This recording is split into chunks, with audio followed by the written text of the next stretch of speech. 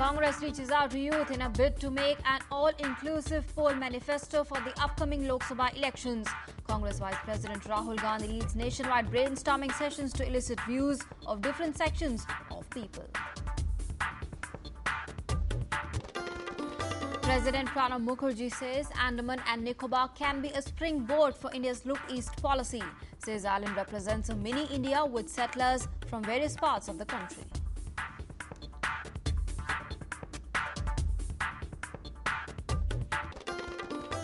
Nation observes the 151st birth anniversary of Swami Vivekananda. Prime Minister Dr. Manmohan Singh and UP Chairperson Sonia Gandhi to participate in the concluding ceremony of the birth anniversary celebrations in New Delhi today.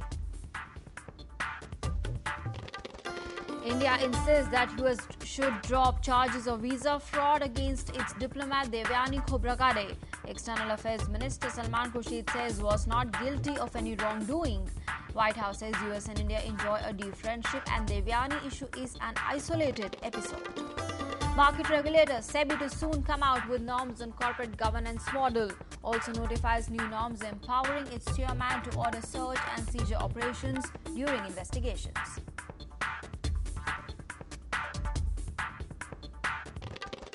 In sports, India suffers second successive loss in World Hockey League match as New Zealand thrashed India 3-1.